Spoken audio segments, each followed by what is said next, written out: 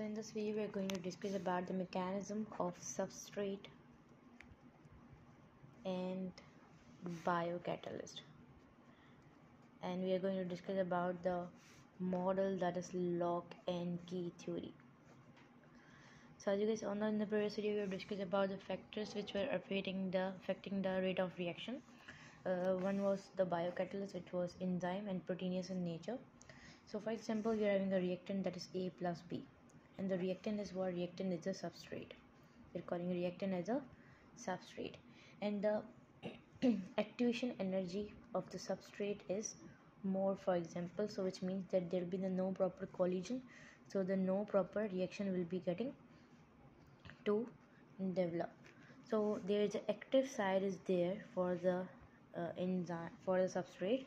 This is the active side, and that is proteinous in nature. So what will occur, that substrate will bind with this active side like A and B, and when it will bind, though the activation energy of this will be reduced and the proper collision will be there, and then the chemical reaction will be start. So the substrate will do what? That substrate will move toward the blood, and blood to the cell like this. For example, this is a cell, this is an enzyme, and this is a substrate. So after that, what will be occur? This is the, for example, A plus B on the active side 2, and this is a transitional state. Transitional state, active complex state, activated complex, or enzyme substrate complex. This is when reactant molecule react with the biocatalyst, that is called the transition state, or when this reaction will be start, and that is unstable. Let's see how it is unstable, because it is going to be separate from the substrate.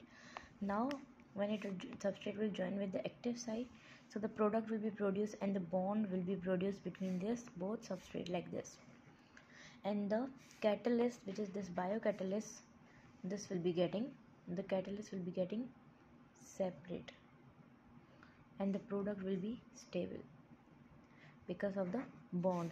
Here it was unstable because of the enzyme, and this, now the enzyme is getting separated, that's why it is called the unstable, because of the